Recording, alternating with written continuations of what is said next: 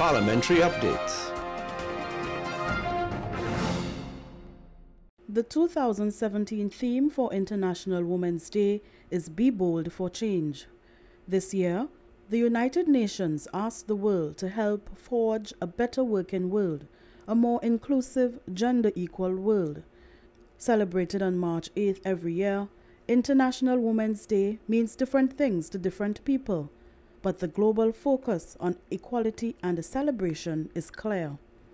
With its beginnings in the early 1900s, it was the suffragettes who started International Women's Day, with the first officially named International Women's Day event being held in 1911. A symposium for parliamentarians of Trinidad and Tobago was held at the office of the Parliament on March 6th.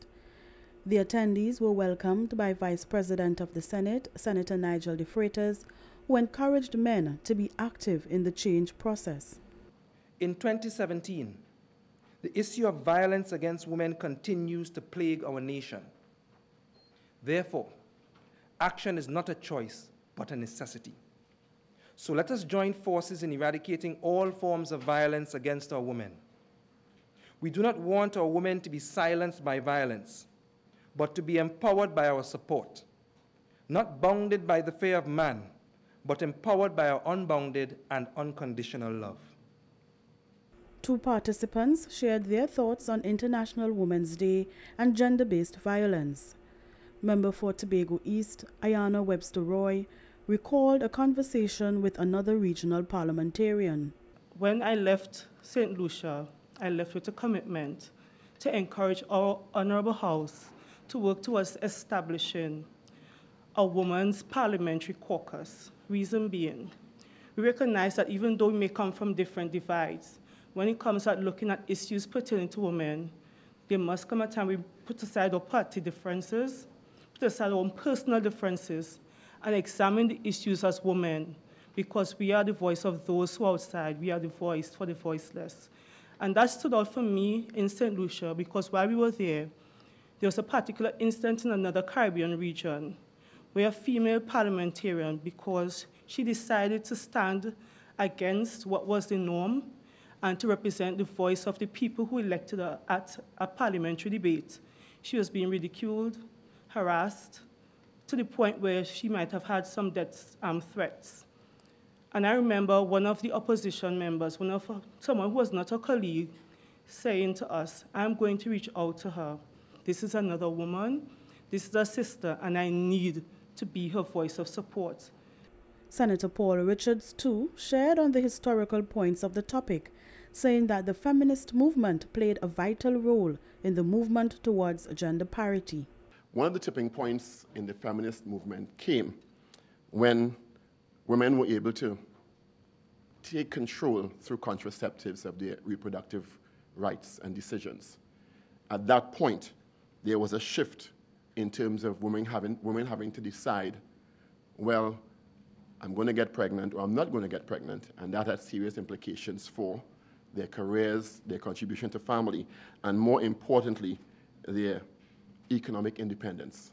Because before that, in many instances, in most instances around the world, women were dependent on men for their economic sustenance, especially when it came to family lives.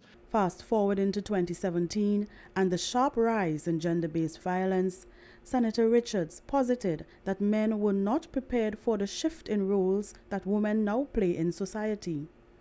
I don't see many societies where a lot of emphasis is placed on a different kind of socialization of males to deal with this new paradigm, where women are now equal academic, intellectual, economic partners in the workplace, in society in general, and men are having a tough time dealing with that.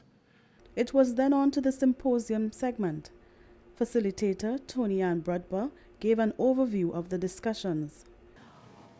I would like to find out what is going on, and I think the research has to be done.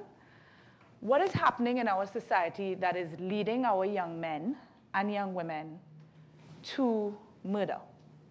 Because when you look at the perpetrators for both the murders of men, the 92, which include the 7 women, and the murders of women, the perpetrators are mainly men. And this is not because men are naturally more violent or terrible than women. There's something happening in our societies, and that's what we're going to talk about today. But I want to couch it in something that is a priority for governments. Because often when we speak about gender equality and ending violence against women, it seems like we're speaking about something that is external to economic growth, something that is external to development. We have to focus on the hard issues. We have to get the deficits in order for some countries. I live in Barbados right now, and it's very interesting what's going on there. So we can't discuss this issue of gender equality and violence against women, because we need to get the book straight first. So what I hope to do over the next hour is show how they cross and get us thinking a bit more about what kind of policies and programs and legislation has to be in place to address the ways in which they cross. Ms. Broadbus stressed the need for healthy interpersonal relationships and the good examples that must be seen at home. You are not trying to tell your son, don't beat her because you'll go to jail, clearly. But that is a reality. Don't beat her because you will go to jail.